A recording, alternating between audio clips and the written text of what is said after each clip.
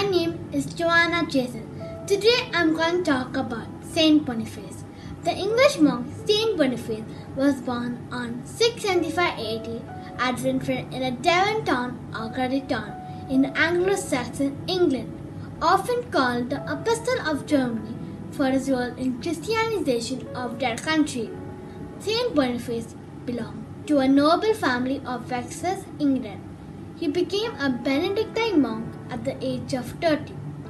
Saint Boniface is the patron of Germany for tailors and brewers. He devoted his life to the conversion of Germanic tribes. He organized significant foundation of the church in Germany. Saint Boniface is known as the Apostle of Germany because he organized the church there in the 8th century. Pope Gregory II renamed him Boniface, John of Good, and delegated him to spread the gospel message in Germany. Saint Boniface died on June 5, 754 AD, along with 52 others in Netherlands, and his remains were returned to Fulda, where they rest in a sarcophagus which became a site of pilgrimage.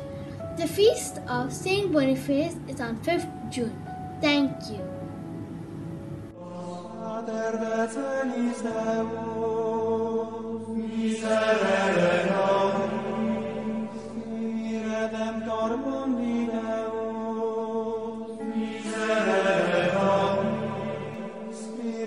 Sancte Deus.